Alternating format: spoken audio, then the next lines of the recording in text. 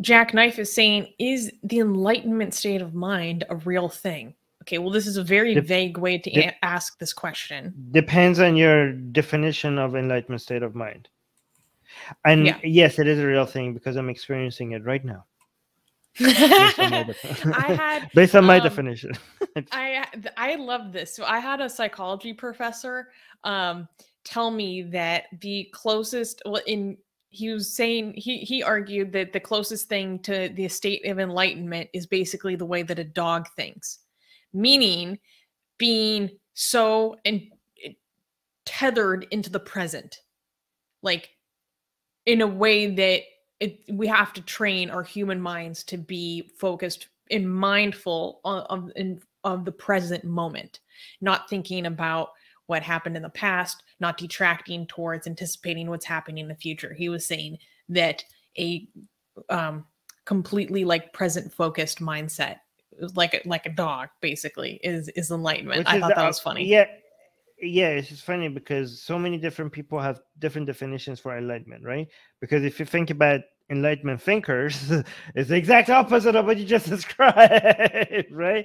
So enlightenment means so many different things to so many different people, and it really depends on the definition. If you're talking about some people think like having a high level of knowledge about things will make them enlightened.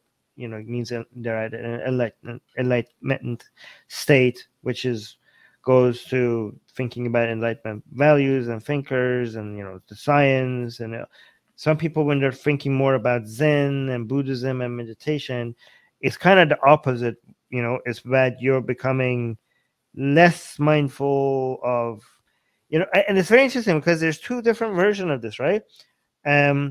It could either mean, from a meditative perspective, it could either mean that you are more aware of yourself, or you are actually completely unaware of yourself to the point that you destroy the self, right? Mm-hmm. So when it comes to meditative perspective, you could either be so focused on your existence and your experience that you will become as aware of your thought and your ego, and you try to map every single pleasure or every single idea and see where it's coming from and where it's going, and you become so self-aware, right?